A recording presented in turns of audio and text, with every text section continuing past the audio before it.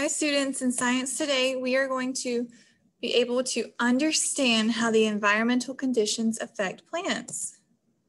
So what do you notice is happening in this photograph? If you want to think about it for a few seconds, go ahead and pause the video. Okay, if you said this is a dandelion and the seeds are spreading out in the wind, you are exactly right. The wind takes the seeds all around, and wherever they land, if the temperature and everything is just right, that's when germination will begin. And that takes about 14 to 21 days. But wherever the seeds go, they might not grow a plant there.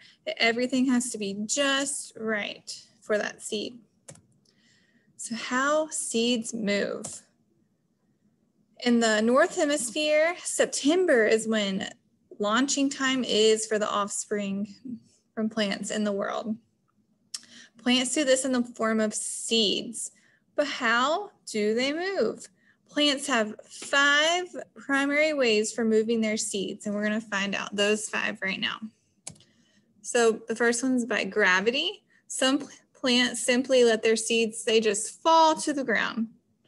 That's it. The seeds just drop to the ground. Next is by animals. So one way for a seed to move far away from the parent is to have them hitch a ride on an animal. Plants use this method often have seeds covered with barbs or sticky mucus, perfect for attaching to unsuspecting passerbys. So if the seed is like sticky or have something that will help it hold on to an animal, it just attaches to animals and it just moves around that way. Some seeds, particularly those surrounded by tasty fruit, they hitch a ride in the digestive system of animals. So animals eat them, but the hard coating of the seed allows them to pass through the digestive system and emerge at the other end, if you can imagine what that means. And they come out undamaged. Some plants, mostly nut trees, simply allow their seeds to drop to the ground. These seeds are then carted away by squirrels, blue jays, other animals. They're eaten, others are forgotten. So some are dropped to the ground and they're ate by animals. And then some are able to grow into plants away from their parent. The next one is air. Anyone who has made a wish on the dandelion flower, just like the picture in the front that we talked about, like the dandelion, the wind takes the seeds away. There's also a variety of design plants that have been developed to harness the wind staggering. There are maple keys that are like up here. They spin and fly. Cottonwood seeds that float gently down, and dandelion seeds, they fly like little tiny parachutes.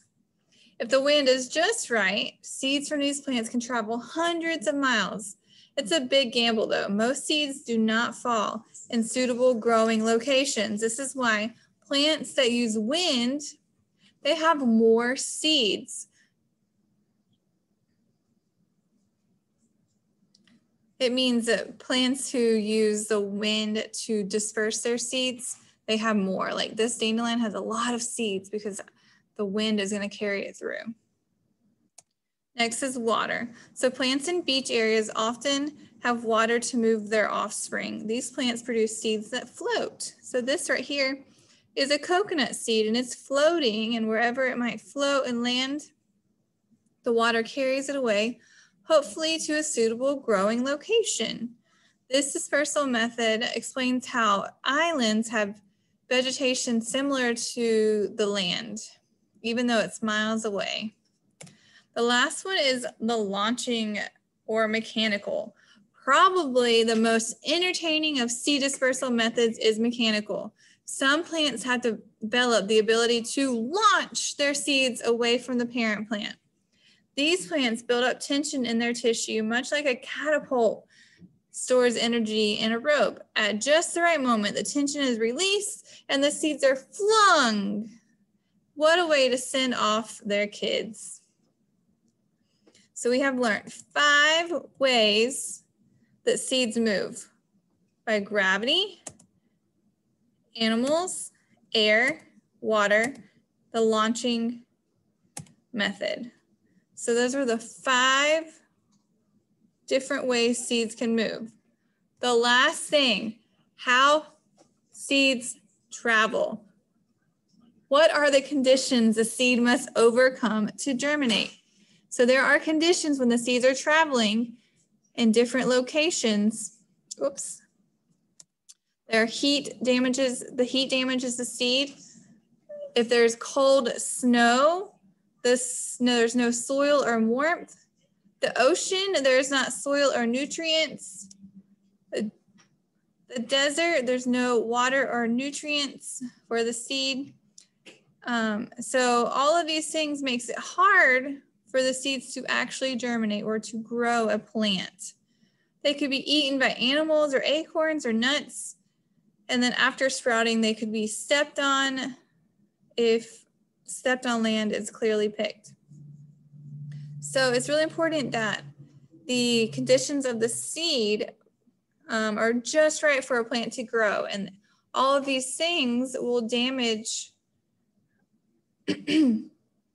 will not let the seed grow into a plant if the conditions are not just right. Okay, so I'm gonna make an exit ticket and you can complete that. Thank you.